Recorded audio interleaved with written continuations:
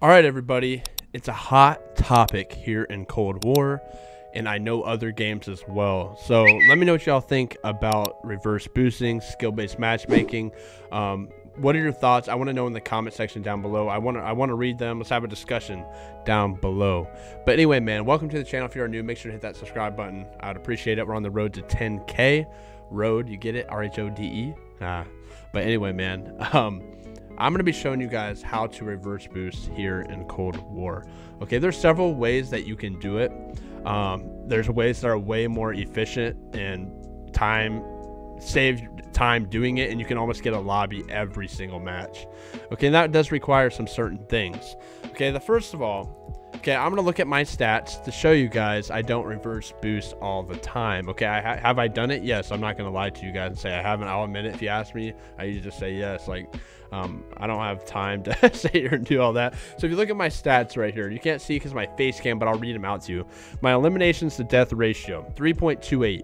Eliminations, oh, that don't matter. Score per minute is 1300, which you're like, wow, that's insane, but I only play Nuketown. That's it. So that's okay, I guess. Eliminations game 45, and my highest kill streak, as you can see under my face cam, is an 88. Was I in a reverse boosted lobby? Yes. I'm not going to get that in a normal lobby. I'm just straight up being honest with you guys.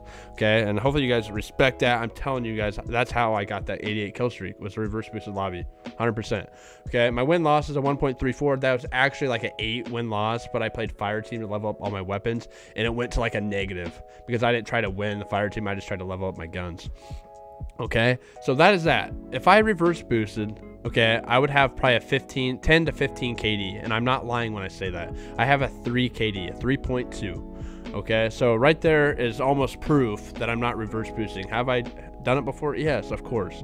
But anyway, I'm gonna let you guys know how to do that. So what you need, there are several ways. You can join on somebody, one of your friends. If you play with lower skilled players, that is the first way. Play with lower skilled players, or play in a party with maybe some lower skilled players. You will get better lobbies because they take the average of the score of the KD, and they'll combine that. Boom, you'll be in a lower lobby compared to what you're usually playing in. Okay, that's pretty simple. That's skill-based matchmaking. They're trying to make it even and fair for everybody. The other way, and once you do that, then you can join session. Okay, a lot of people, or you can go into a lobby and kill yourself multiple times over and over and over again until you have several games in a row where your stats are horrendous, and then you can jump into a lobby and you should have a few good games in a row, get some good gameplays if you do make content.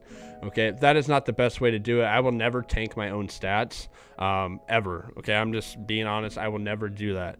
The best way to do it, okay, is having another system, a PC, a PS4, and not just, so whatever system you have. So what you can do with that system is you go into a lobby, make that account very bad, a bot account. Then when that's in a waiting lobby, you can back that account out, and then you can join session.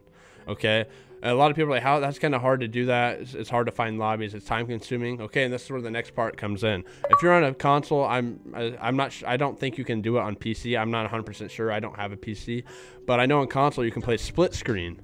And what you do is you join both bot accounts to join a lobby. You back one account out and you join on the other bot account that's in there. So basically there's an open spot every single lobby. You can almost guarantee that you're going to get a match every single time. Then once you get into the lobby, you back the other bot account out. That is the most efficient way. That's how most YouTubers, Warzone players, everybody, I know there's stuff in Warzone that they're finding ways around it with routers and just apps. There are like different types of apps. I don't even know much about that, so I don't want to get into Warzone. I'm just saying for multiplayer, that is the best way to do it, is having another system. You can get into a lobby literally almost every time. You back one account out, you join the other bot, then you back that bot account out, then you just repeat the process, and then you're literally bot lobby accounts every single time. So that's how you do it. If you need more explanation on it, let me know. I'm not going to go into crazy detail about this. But like I said, if the gameplay, if you watch my last video, I ended up going, like, I played a normal match of skill-based matchmaking, then I did a match of reverse boosting to show you the difference. I went like 70 and 21 in the normal lobby, and then I ended up going like 140 and 6 in the reverse boosted lobby. And that just shows you guys a 3.2 KD. That would be terrible if I was reverse boosting, and you guys will see in the gameplay if you go watch that, man. So hopefully you guys enjoyed this. If you want more tips and tricks on how to do stuff like this, let me know in the comment section. Let me know what you think about skill-based matchmaking as well. And I'm just being honest, I have done it. Yeah, I mean, I'm not afraid to admit that. I don't care, but I don't do it all the time, or my KD would be probably a 10 or more. But yeah, man, hopefully you guys enjoyed the video. Smash that like, hit the subscribe button down below, and I will catch y'all later. Peace.